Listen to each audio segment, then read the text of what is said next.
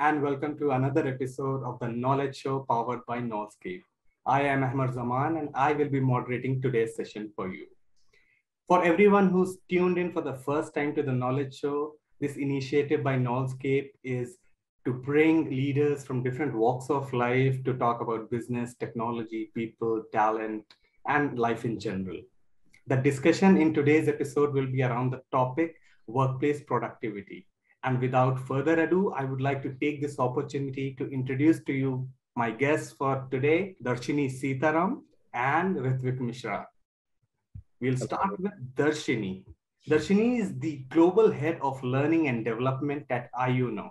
She's currently leading the Learning and Development team and works along with Global HR, International Communications team, and the IT infrastructure team. Her role covers training and development programs to various initiatives for 2,500 employees from more than 30 offices around the world across 3 regions. Darshini is well experienced in handling mergers and transformation of teams and platforms from one to another. She also champions mental health at the workplace and enables a secure working environment by creating more awareness and programs related to it.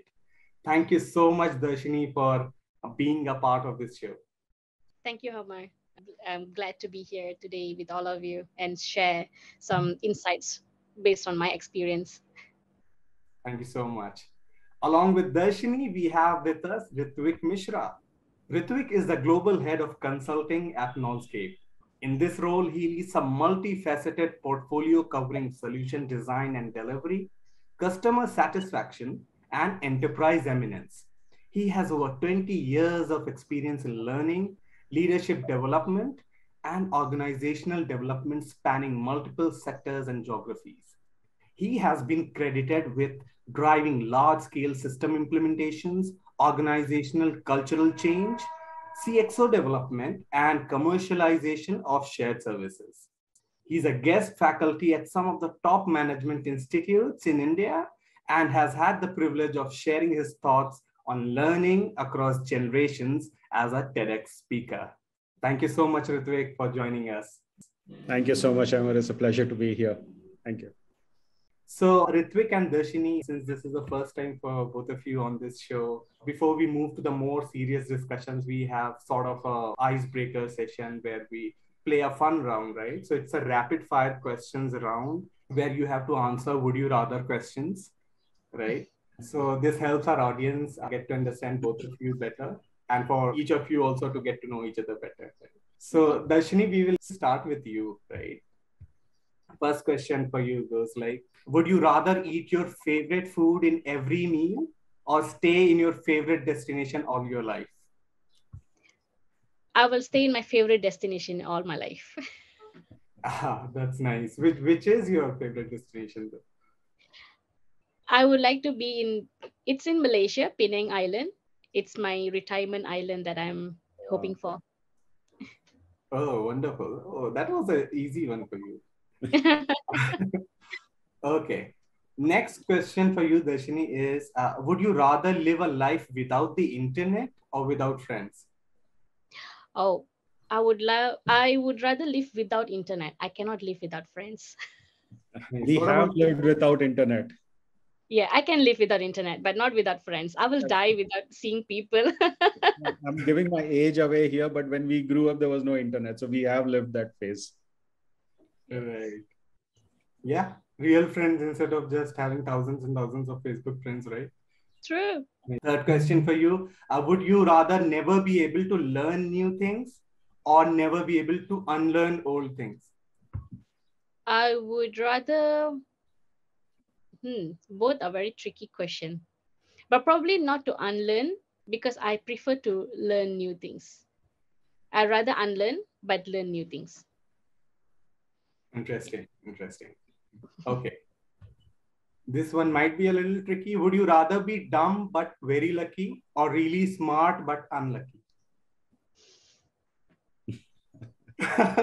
Very, very tricky question. Sometimes luck plays away, but no, I would rather be smart and unlucky. So at least I can find my own way to get my luck. Oh, very nice answer.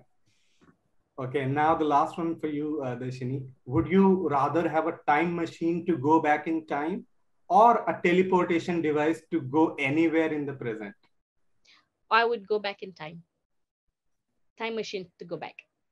Oh, which era would you want to go back to?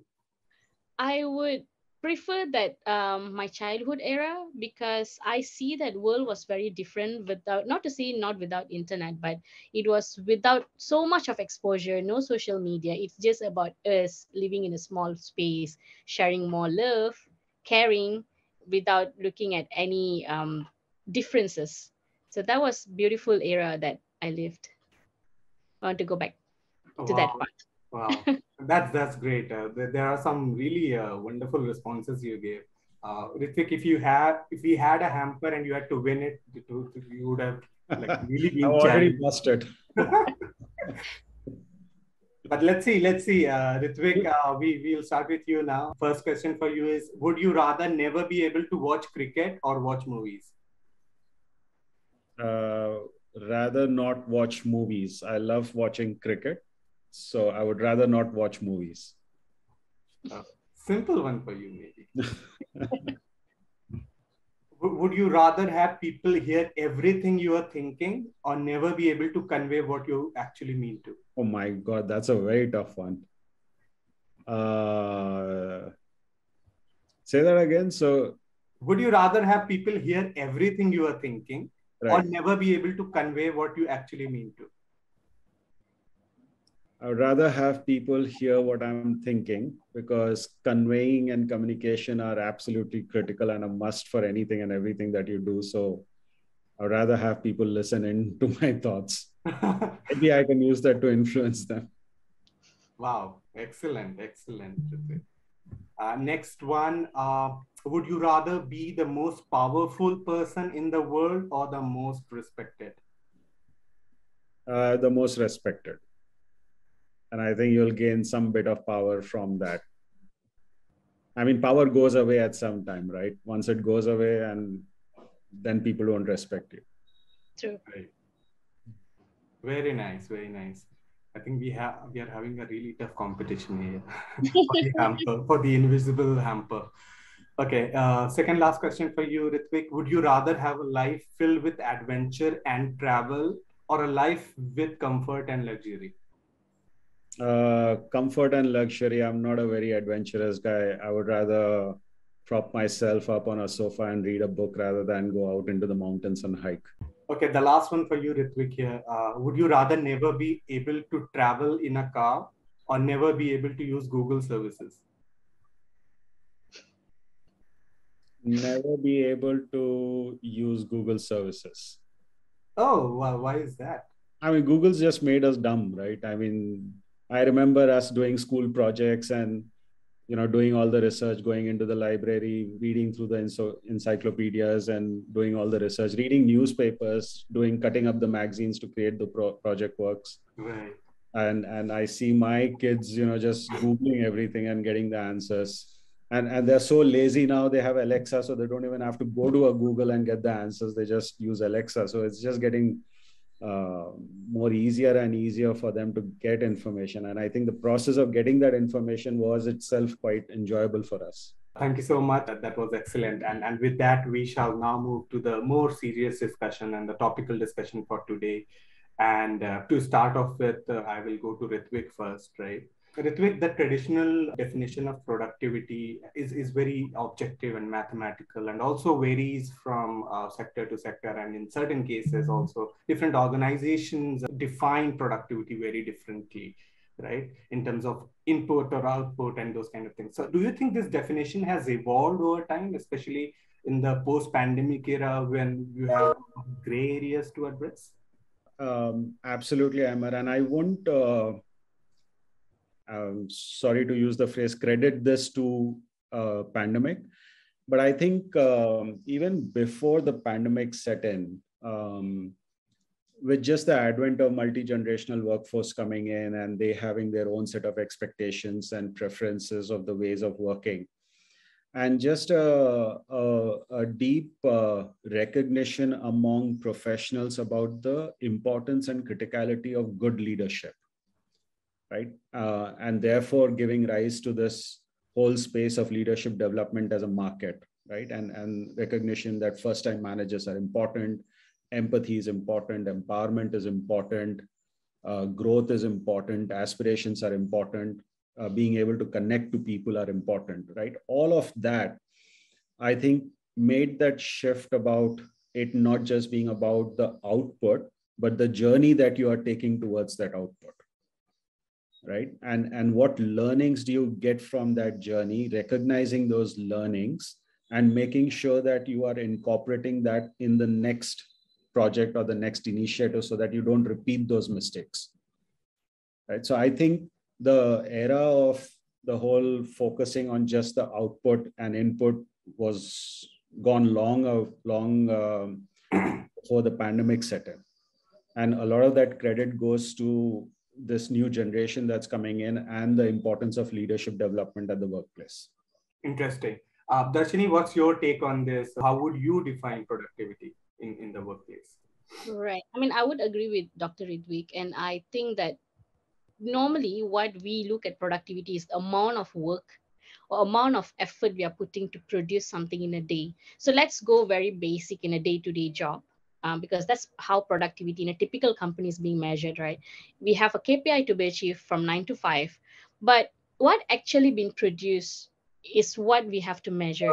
So we can give them 10 KPIs in a day to be completed. So let's say we are talking about typical BPO company that we have to close, let's say 300 to 400 tickets in a day.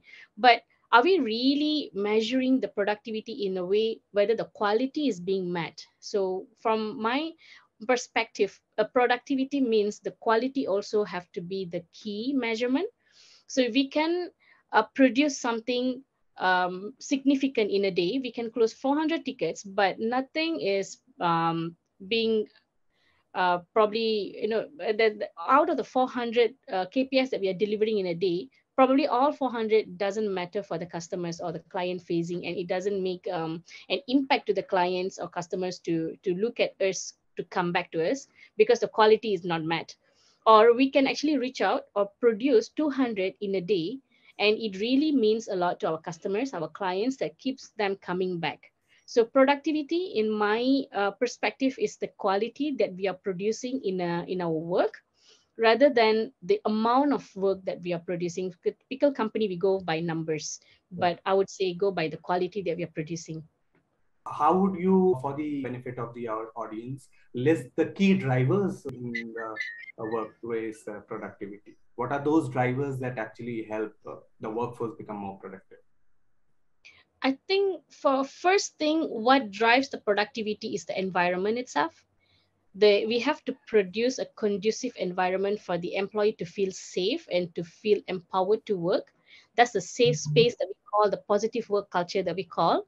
And what are the support they are receiving at their workplace? So for them to be producing a quality work at their workplace, uh, first of all, they must have a tool for them to produce, for them to complete their day-to-day tasks. If we are not providing that environment for them, the tools and the space for them, they will not be able to produce as per the expectation. So that's where the gap was coming up, where the management or probably the employee is expecting something out of the employees, where we are not actually giving them the tools and the environment that they require for them to produce up to the expectation.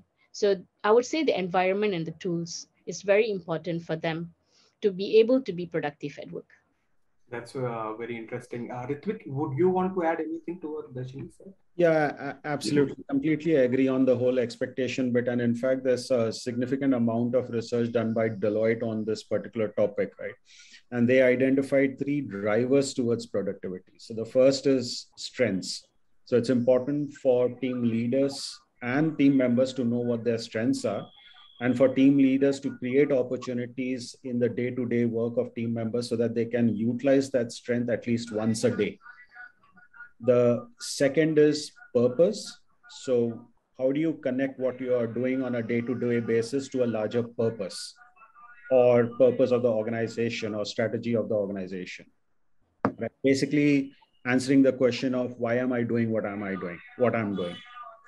And the third is going to what Darshini said about expectations, right? Having very clear, unambiguous expectations of the role and the person, and being able to communicate that to the person, getting their buy-in, providing them the resources, information to be able to do that job, and just being very clear in that. So we now move to something very contextual and relevant to current times. The entire industry is witnessing large-scale layoffs. Even some of the giant tech companies are having their employees to let go, right? So do you think it is a productivity issue, Ritwik? Or is it way beyond that? No, I don't think this is productivity, because if you look on the flip side, some of the hiring is still continuing, right? Some of these organizations themselves are continuing with their hiring processes. Some of these organizations have released their quarterly results and annual results recently and have done actually pretty well, right? And so this whole thing about the layoff, my view is that it's happening in areas where they hired quite a few people, but those areas didn't pick up, like metaverse, for example, right? And so that's the areas where those are the areas where they have laid off people, but they've continued their hiring processes in other areas. So this is more of a business decision than a productivity decision. All right. Okay. Darshini, you would like to add anything? Right. So I would agree with Dr. Ritwik saying that it's not solely productivity issue, because I do disagree if you say, if you want to claim that productivity is one of the main reason why layoffs are happening. It can be one of the reason. In most cases, in let's take this past 3 years, layoffs are happening. That's because the company changes their strategy. When their business strategy changes according to the situation, the financial situation, economic situation, they may face certain redundancy. So the redundancy causes the layoffs rather than the productivity, because as Dr. Ritwik mentioned, they are still hiring, but in a different sector. So they may close a department that does all the work manually, when in past 3 years we have to work hybrid and we have to work online. So they may have to increase workforce in a way where the new department will be supporting the business, because the whole department may not be able to support anymore. So the change of process, the change in demand coming from the suppliers, coming from the clients, that's where it gives more impact to the layoffs rather than the productivity. Productivity plays a very small number. When it comes to laying off a certain number of people, probably that's where productivity is coming into the picture. But overall, I would say it's the change of the business nature and how the organization is actually facing in the challenges currently that's happening globally. So the next question would be, what is the role of organization culture in workforce productivity, and how can leaders encourage more employee engagement and motivation to boost this productivity? Ritwik, if you can take this one first. Sure. So I think culture is a strong foundation to build a productivity environment. And I would go back to what I mentioned earlier in terms of being able to help people identify their strengths, give opportunities to practice the strengths, connect what they're doing to a larger purpose, and then having very clear expectations out of them. But the foundation of all of this, I think, are a few elements like trust, right? Having absolute trust in employees, being able to provide them psychological safety so that they are able to bring their authentic self to the workplace and be able to be who they are without worrying about any repercussions, right? So we all have our own ways of working, and a person is highest on their productivity if they are able to do what they are doing in their own natural way of doing it, right? And so if they want to speak up, if they want to push back, if they want to be assertive, if we provide them with that space that they are able to practice being themselves and doing what they love to do, I think that's one way in which we can enhance engagement and productivity. Perfect. Darshini, what's your take on that? Right. Absolutely. I think Dr. Ritwik is also we think alike. So I could see that how we are looking at how organizational culture plays an impact into productivity. So I would say if we look back 3 years before, work-life balance is something that we always yearn for. So we always talk about hybrid working. We want to request for the companies to give us work from home facilities. This is something we always ask for. And without asking, the nature actually give us that opportunity to work from home, work-life balance and everything. But what happens after 2 years? The same employee is actually coming back to say that I'm exhausted, I'm getting burnout, I couldn't focus. Because when we are giving the work-life balance without a meaning to it, because what we are doing is we talk about work-life balance, but we overtake work into our life, where when we were working hybridly in the past 3 years, we may be spending more hours working instead of working in the office. So that's where we realize that if we want to talk about a culture where it's about work-life balance, is actually the culture where the company is cultivating the productivity in a positive way. So that means if we have to work 9 to 5, let's say in the 8 hours job, so now it's like 7 to 8 hours job, how much can we bring value to our productivity within the 7 to 8 hours? And then we have to actually put a barrier, we have to put a break, that we have to take some time off for our balanced life. But in the current environment where we actually dwell into the work life balance, we talk about hybrid working and we work more, it gives a very negative perception that we don't have a work life balance anymore. So that brings me to a realization recently that it's actually not work life balance, or that's not actually hybrid working that we are looking for. We're actually looking for more positive environment where we are being empowered by providing us a culture where they recognize our work, they recognize our how much of effort we are putting, and giving more motivation for us to drive through our work on a daily basis. So this I call appreciative teams culture. That's something have been missing in past probably a couple of years, when we are all working from home, we mind our own work and we just meet our colleagues on Teams or web or online meetings. But how much we are appreciating each other and supporting each other to ensure everybody is actually balanced, everybody is having a good productivity at workplace. So for me, the culture that an organization should be encourage in every workplace would be bring a culture where the teams are appreciating each other, supporting each other. Then that's where a workplace culture, a more positive workplace culture, can be um, introduced, and everybody will feel supported. So that's automatically will support in productivity. We'll now move from the culture aspect to the process aspect, and the question would be how significant is process enhancement for productivity growth, and how can organizations involve employees in the process of this process improvement?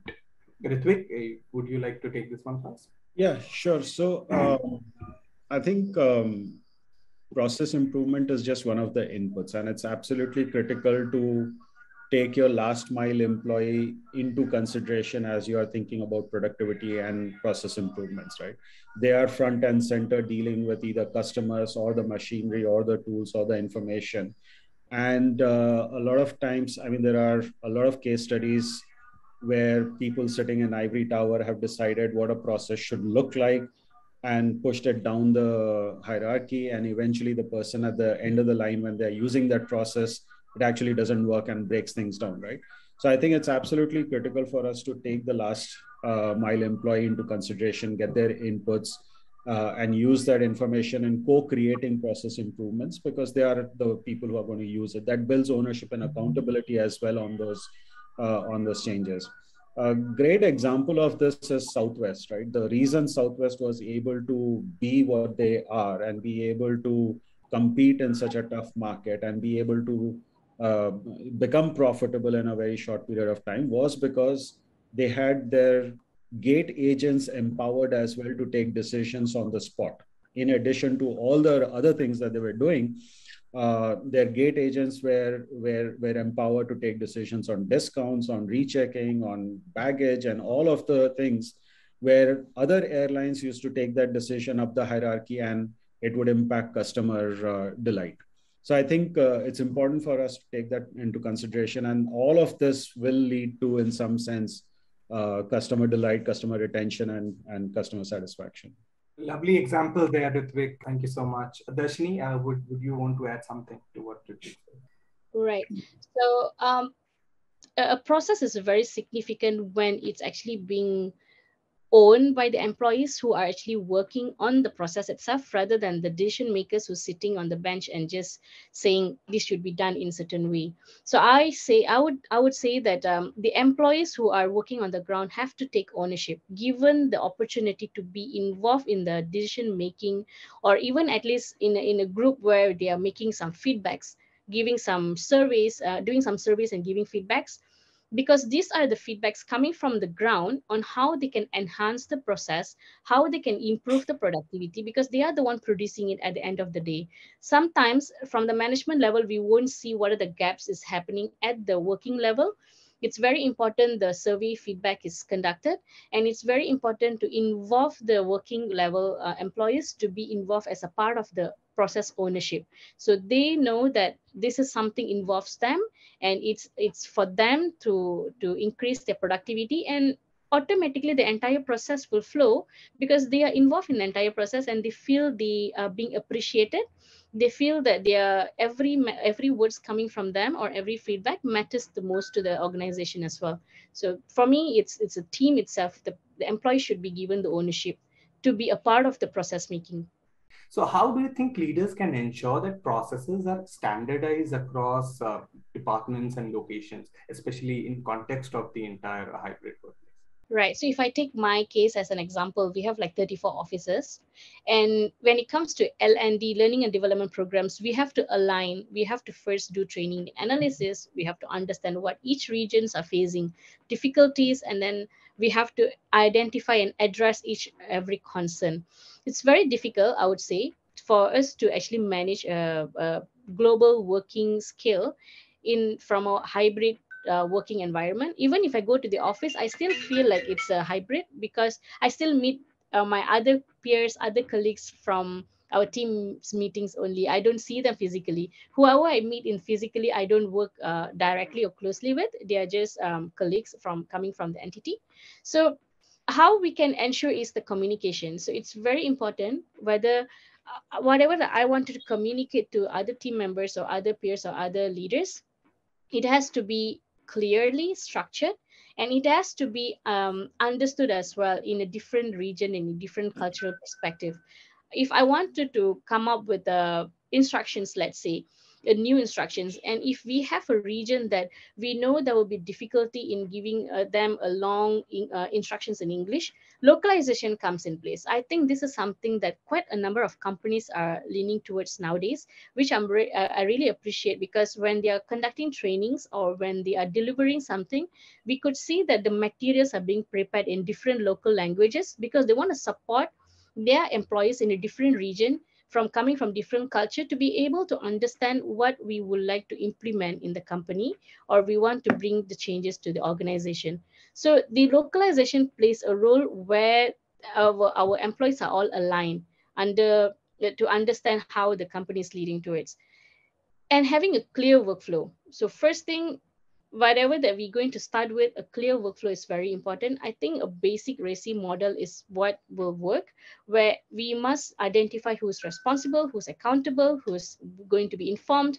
So when we have a model that every team from the ground up to the top is going to be following, we will, I would say the closing the gap will be much more easier. We will not go wrong in any way, because we can already identify who's responsible, and we know the deliverable coming from particular department or particular team, rather than we do not know who's going to be taking responsible, but we're coming up with a workflow saying that team A should deliver it, but in team A we should have who is going to be delivering it, so that we are very clear of the entire process. So organization, especially in hybrid workplace, I would say having a clear communication, and also making sure everyone in the organization understands what we want to implement. So that means a bit of the cultural value coming in, localization, or letting them know in their own language and etc. Giving them an additional, it's we appreciating them and their culture additionally, making sure the workflow is properly segregated to ensure who's responsible, and then from there we can start working on the change making process. So that's my take on this. That's an excellent point of view, Darshini, stemming from your own experience and role, right? Ritwik, your take on that? Yeah, so this is one of the most important questions, right? And this is one of the critical reasons uh, why we fail at process improvements or productivity enhancements, right? Because as organizations grow, different regions start to grow, you have different hiring patterns. And as people start to come into the organization, they start to bring in their own culture, their own flavor, and their own ways of doing things, right? And so you've got then microcosms of organizations across one large organization, right? But on the other end of the spectrum, if you try and force a standardized process across several geographies without consideration for localization or local context, that would also lead to some resistance from the system and people, and therefore challenges or issues. Right? So it's a balancing act that needs to happen, and I think this is where what Darshini was saying makes sense. Is open communication, honest communication, frequent communication, right, with all the key stakeholders, with all the collaborators, with the frontline people, the people who are using the processes is going to be important and critical.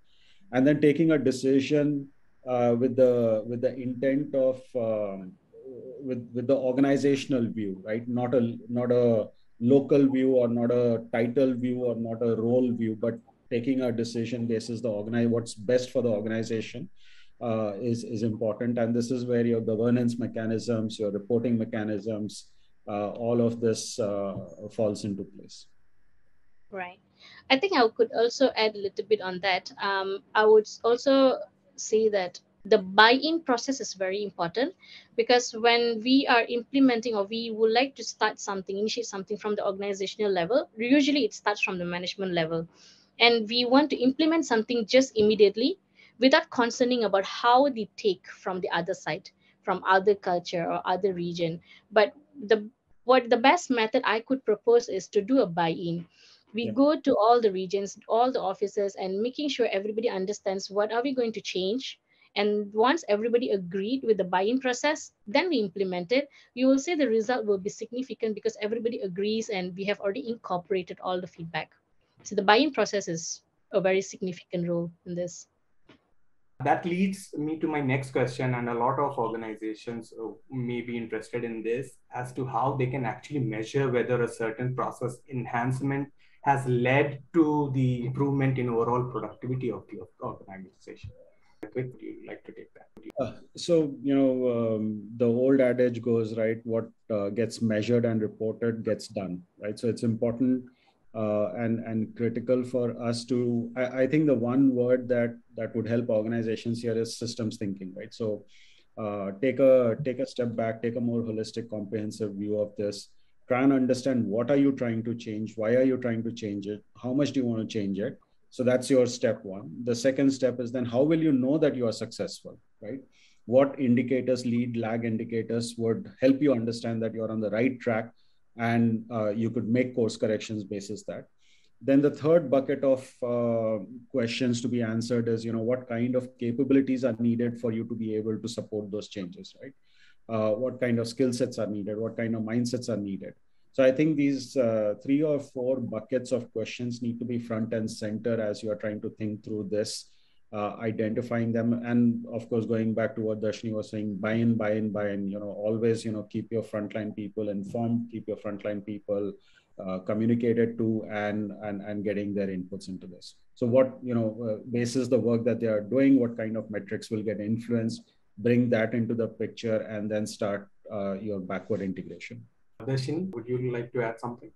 I mean, from my experience, because we are coming from more on L&D process side, usually how we measure is to look at how successfully the project has been implemented, how successfully everybody has accepted, or a new process that has been implemented. So let's say we are talking about implementing a new software or a new project, a new technology to the company. It takes a year probably for us to implement it, but how successfully we can measure it is to look at how fast or how easily every other entities or the employees are actually onboarding to the business, onboarding to the process. So that sometimes it takes a long time, and sometimes we may see some negative impact as well. We may see some setbacks.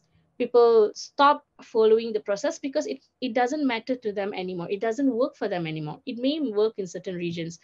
So each time when we see a setback, or when we are seeing a negative outcome or output coming from the process that we're implementing, the best way to measure it is to just put a pause over there, come back to the ground and rediscuss and see what is different that we have to do for us to start back the implementation process.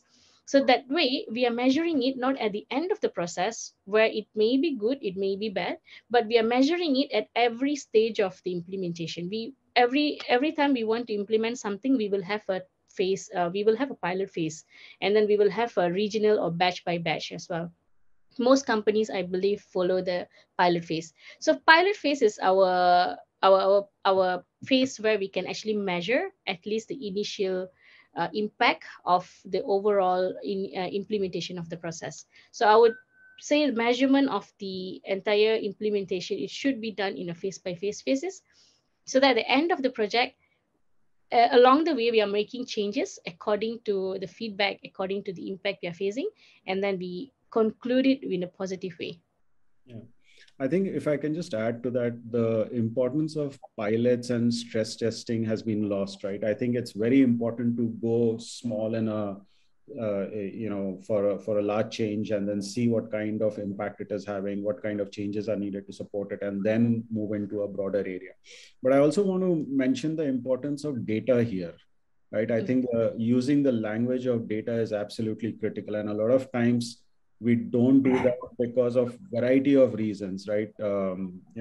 Just from a fear of accuracy, from a fear of being vulnerable. Also, we try and mask all of that in the language of English rather than using the language of data, right? I think it's absolutely critical to ensure that we are using data. We are creating smart goals. So there's very clear objective set, very clear understanding of what is being measured, how will it be measured, when will it be measured, how is it being reported, and then keep the rigor on it in terms of reporting it and tracking it. Right. Totally agree with that.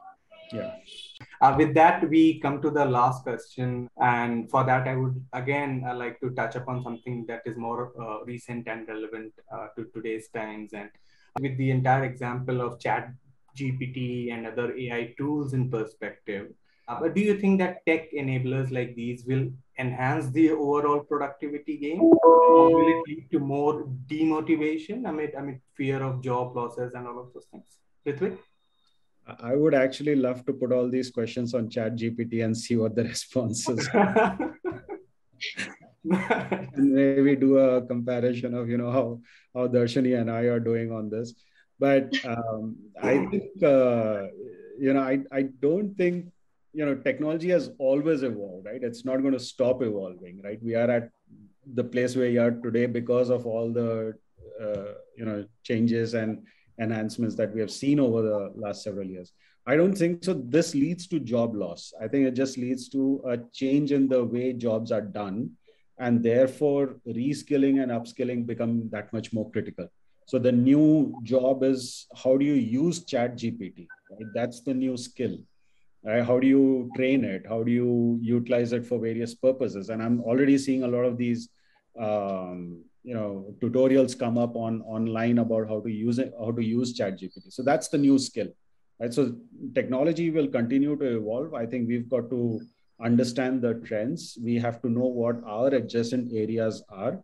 How does technology influence those? And then keep ourselves up to date by upskilling and reskilling. Awesome. Darshini, your take on AI? Sure. So I think regarding Chat GPT, I was a little bit backtracked because I was quite busy with all this happening in my organization for past 2 months. And suddenly when I come across Chat GPT, I started wondering, what is this? Everybody's talking about Chat GPT. And I just went through the portal and see, I was amazed to know that, it actually replacing a human's brain, how an idea can be interpreted and can be, it can give you an entire idea how you can write something or publish something. It's awesome that AI is being invented that way. But I also, as you asked, it does give a little fear whether it's going to take over human. But in a long run, it may, maybe in the next 10 years, and maybe in 5 to 10 years. But in the next 5 years or to 10 years, we still need human to actually improve the AI. Like in our organization, we do use AI in localization because translation is something very complex.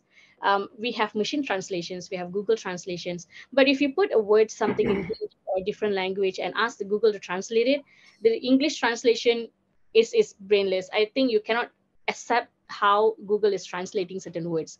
So it actually gives us assurance that human cannot be replaced, because when we are bringing in AI, it's very machine. And if we want to bring AI to a job that is very structured, it does A, it does B, and the output is C. So it's very structured, then yes, machine can take over it. It may impact the productivity of human itself. But if it requires human brain, thinking capability, and cultural sense and all that, I don't think AI can replace us, at least for the next 10 to 15 years, unless they can really invent an AI that can think as how human can think. A very best example is in language itself. When we are translating something, we do not do machine translation or direct translation. We have to translate the language according to how, let's say, take a movie. We have to understand first the movie. We have to understand which audience are watching it in different language, and we have to translate it to the aspect that language is interpreted properly. A wrong translation can give you a wrong meaning as well, because language is broad. So I would say, rather than demotivated, I think our youngsters, or our nowadays, our generation should look into AI as a tool to support their work, but it can never replace the human touch and human brain of it. So they should not be demotivated, but they should be feeling supported with AI to give them a little support to boost them when they are lack of idea, when they need something to kickstart with. But at the end of the day, it's their work. It's the human that is going to produce it. So that's how I could see differently when we talk about AI, because this is a recent conversation we had with our team, where the AI is going to take away our business, but we are very sure that it's not going to do that, at least for the next 10 to 15 years. Yeah, and I think if I can just add to it, right? There's research that says there's still a set of capabilities which are being termed as essential human capabilities that are still required, even with all the automation and technology revolution, right? So you still need humans for social intelligence, emotional intelligence, empathy, decision making, critical thinking, creativity, right? And like Darshini was saying, language is heavy on context, right? So AI can get the words, but can't get the context in, right? At least for now, right? So I think the relevance for humans will continue to be there. So because you both are meeting each other, seeing each other for the first time, we want to know how much you've understood each other, right? And for that, we will play this two lies and a truth game, and we will go to Ritwik first. So Ritwik, which of the following statements about Darshini is true? There are three statements, only one is true. You will have to tell which is true, okay? She has a passion for horse riding. Second, she has a degree in films and broadcasting. Third, she founded an NGO for animals' rights in 2015. Which statement about Darshini is true? The last one, setting up the NGO. Darshini, would you like to shed some light on that? NGO is correct, but not on animals. But I'm from the film and broadcasting background. Okay. Interesting. But NGO is right. So the correct answer is she has a degree in films and broadcasting. She did found an NGO, but it was on human rights more than animal rights. Interesting. Very interesting. Yeah, I really boast of the fact that nobody ever gets these statements right. My turn, I'm duped up already. My heartbeat is increasing. Okay. So Darshini, which of these statements about Ritwik is true? Before joining KNOLSKAPE, Ritwik led leadership development for PwC US. Second, he holds a degree in civil engineering. Third, he has a passion for cooking. I think it's one. Before joining KNOLSKAPE, Ritwik led leadership development for PwC US. Ritwik, would you shed some light on that? Darshini, it's their fault. They're trying to trick us. So this was Deloitte US, not PwC US. But the third answer is right. I do love cooking. Right. In my free time, yeah. Oh, they're just changing the what word? Yeah. See, otherwise it will become really easy, and we expect all our guests to do some homework around the other guest, right? So this is a message for all of our future guests. Study your co-panelists before the show. Exactly. Nice. Perfect. Thank you so much, Ritwik and Darshini, for those lovely insights, and I had a wonderful time talking to both of you and getting your perspectives and takeaways on a very important and relevant subject of workplace productivity. Thank you so much for being on the Knowledge Show. Thank you. Thank you so much. Thank you, Emma. Thank you so much, Darshini. It was a pleasure meeting you. Pleasure meeting you, Mr. Ritwik and Ahmar as well. Thank you for this platform, so we will be able to share and learn from Dr. Ritwik. Same here. Likewise. Thank you. Thanks a lot. Thanks. Bye. Bye.